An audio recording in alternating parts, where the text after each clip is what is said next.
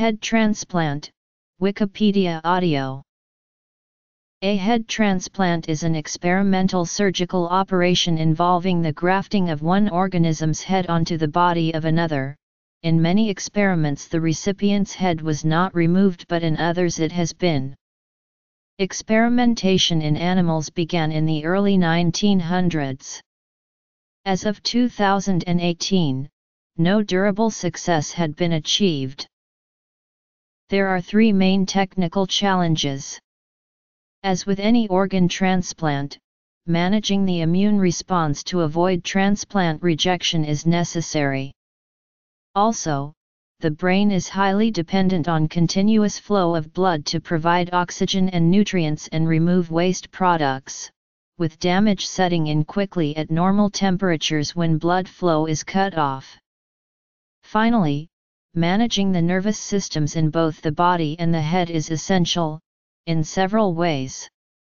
The autonomic nervous system controls essential functions like breathing and the heart beating and is governed largely by the brain stem. If the recipient body's head is removed, this can no longer function. Additionally, each nerve coming out of the head via the spinal cord needs to be connected to the putatively corresponding nerve in the recipient body's spinal cord in order for the brain to control movement and receive sensory information. Finally, the risk of systematic neuropathic pain is high and as of 2017 had largely been unaddressed in research. Of these challenges, dealing with blood supply and transplant rejection have been addressed in the field of transplant medicine generally, making transplantation of several types of organs fairly routine.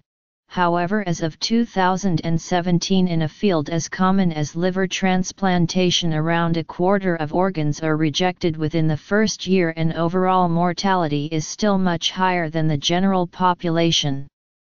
The challenge of grafting the nervous system remained in early stages of research as of 2017. Medical challenges. Alexis Carrel was a French surgeon who had developed improved surgical methods to connect blood vessels in the context of organ transplantation. In 1908 he collaborated with the American Charles Claude Guthrie to attempt to graft the head of one dog on an intact second dog.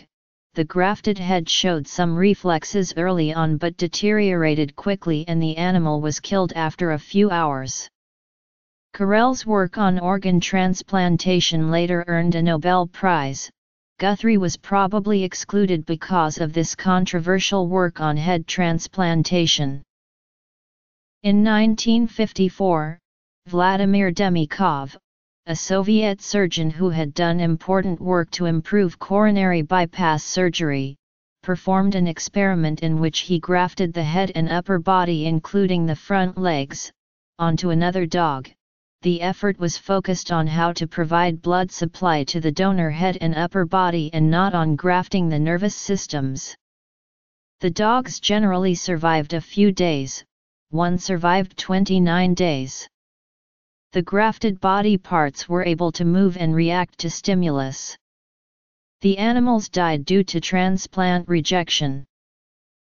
Professor Dowell's Head, science fiction novel by Alexander Belyaev, Arthur Nagin or Gorilla Man, Marvel Comics character that transplanted his head onto a gorilla's body, JoJo's Bizarre Adventure, Dio Brando, the main antagonist, transplanted his head on Jonathan Joestar's body, the main protagonist, between Phantom Blood and Stardust Crusaders.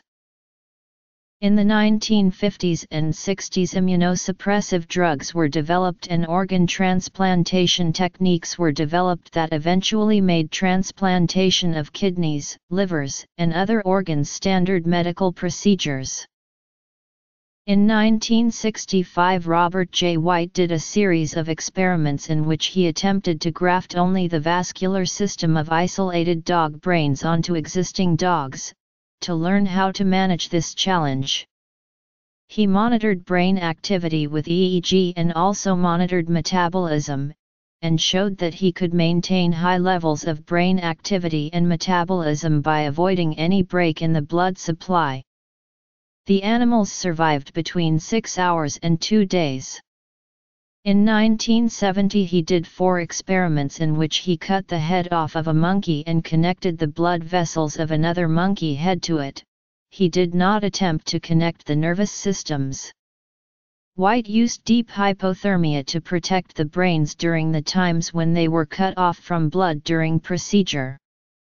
The recipient bodies had to be kept alive with mechanical ventilation and drugs to stimulate the heart.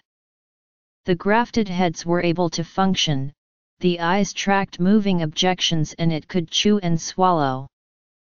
There were problems with the grafting of blood vessels that led to blood clots forming, and White used high doses of immunosuppressive drugs that had severe side effects. The animals died between 6 hours and 3 days after the heads were engrafted.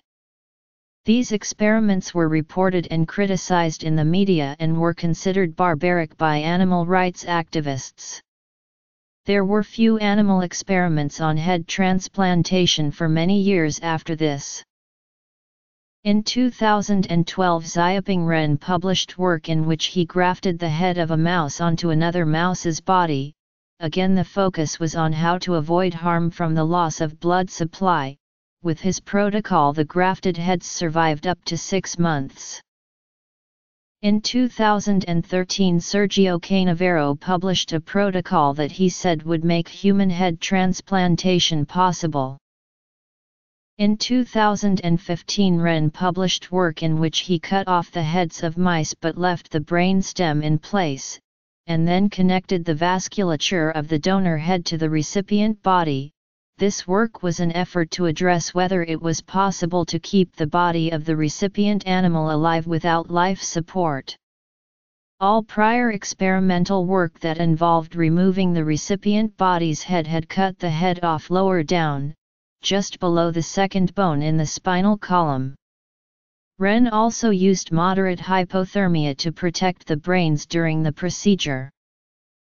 The Brain That Wouldn't Die, science fiction/horror film, The Thing with Two Heads, science fiction film, The Incredible Two-Headed Transplant, science fiction/horror film, The X-Files, I Want to Believe, science fiction film. In 2016 Ren and Canavero published a review of attempted as well as possible neuroprotection strategies that they said should be researched for potential use in a head transplantation procedure. They discussed various protocols for connecting the vasculature, the use of various levels of hypothermia, the use of blood substitutes, and the possibility of using hydrogen sulfide as a neuroprotective agent. Arthur Kaplan, a bioethicist, has written head transplants are fake news. Those who promote such claims and who would subject any human being to unproven cruel surgery merit not headlines but only contempt and condemnation. B.J. Blazkowicz, protagonist of the Wolfenstein series, has his head transplanted onto a genetically engineered body in Wolfenstein 2. The New Colossus. History. White became a target for protesters because of his head transplantation experiments. One interrupted a banquet in his honor by offering him a bloody replica of a human head. Others called his house asking for Dr. Butcher. When White testified in a civil hearing about Dr. Sam Shepard's murder case, lawyer Terry Gilbert compared Dr. White to Dr. Frankenstein.